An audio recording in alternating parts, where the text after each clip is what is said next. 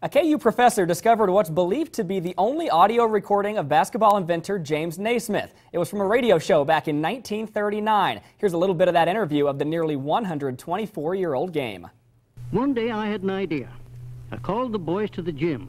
I showed them 2 peach baskets I'd nailed up at each end of the gym, and I told them the idea was to throw the ball into the opposing team's peach basket.